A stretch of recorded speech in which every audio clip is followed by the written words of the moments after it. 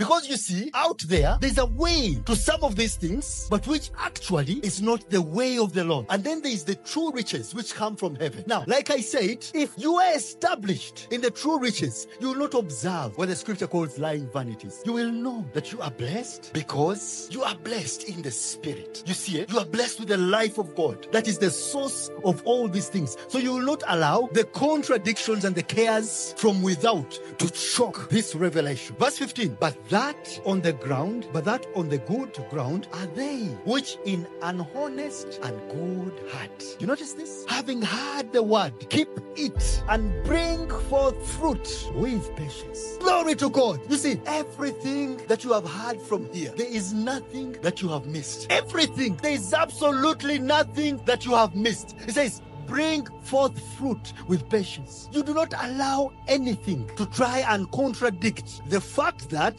these things are actually already yours, since they are planted somewhere where ownership actually is, and that is in your heart. You see, it says the most legit place is the place of the heart. Now, in other words, if you have something in your heart, it is permanent. It is yours. It cannot be taken away from you. It says, as he thinketh in his heart, so is he.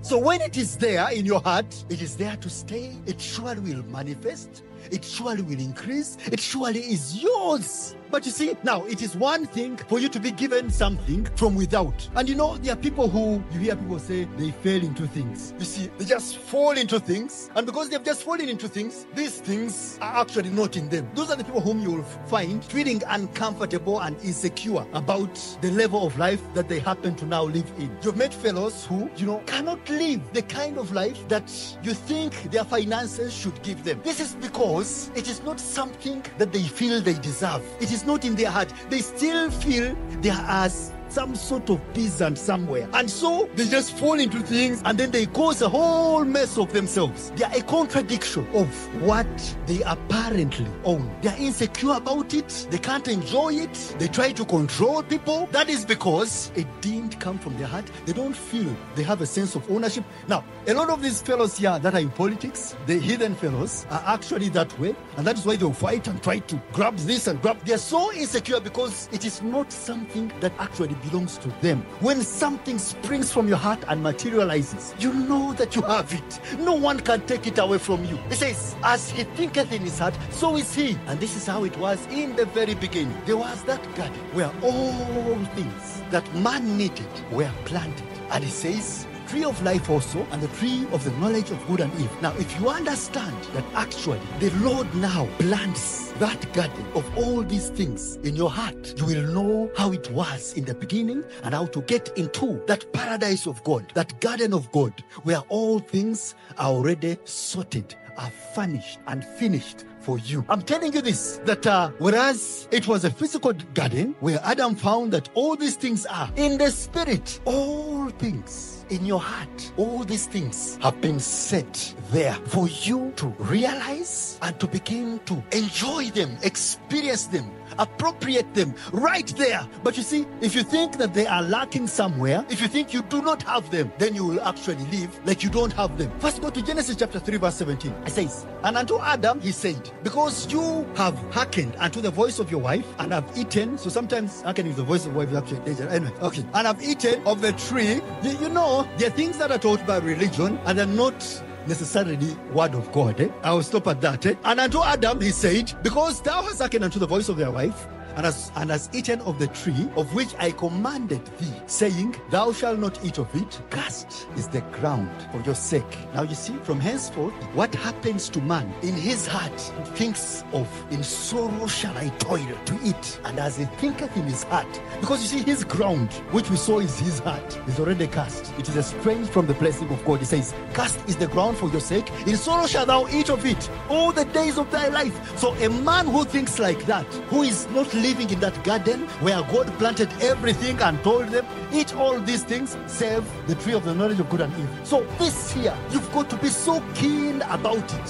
What is going on in your heart? Like what really is going on in your heart? You can from this moment right here, begin to experience a life that is so full, so fulfilled, that you will not allow to cross over, to come out of the garden of God. I remember when the angel told me, the angel a few weeks ago, that you can come into this place anytime that you will.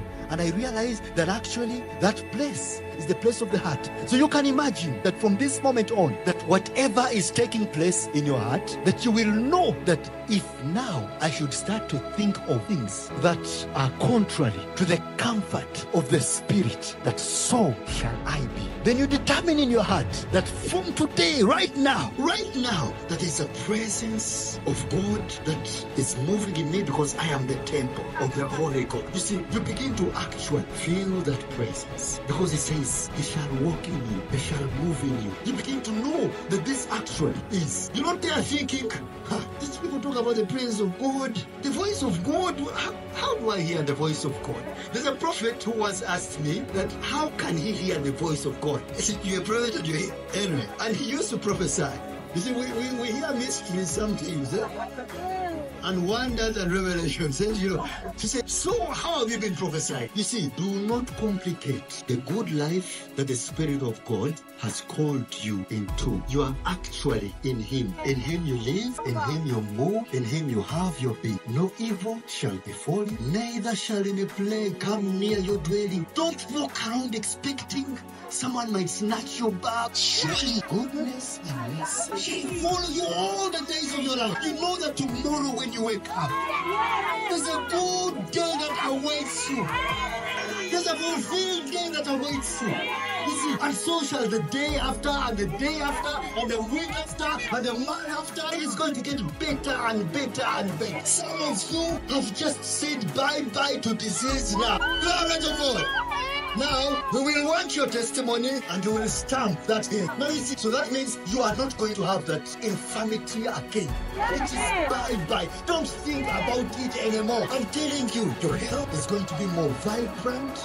You're going to be more full of life and strength. All those things you're experiencing that were dark in your life, don't expect any at all. You're growing stronger and stronger. Do you know that you have an invisible mirror? And that invisible mirror, you can actually become that which other people are yet to see. I'm talking even physical. Listen, stop looking at yourself in the way that you think you don't feel good about yourself. I'm telling you that all things are possible. I wish you knew what I'm talking about. I'm telling you this. Sometimes I don't think that you need a plastic surgery. But if you think you do, it can also happen. You are not limited by anything. You can look at yourself in that invisible mirror, and as you see yourself, you begin to become that way. If you set your face like a flint and don't be moved by anything else. Now, I have just given you a very profound secret in the spirit, and these are the visions I was seeing of this kind of people. What manner of people are these? And you see how you become that wonder to the rest of the world, and they're looking for solution. And you tell them, here is something that I discovered. I have tested. Glory to God.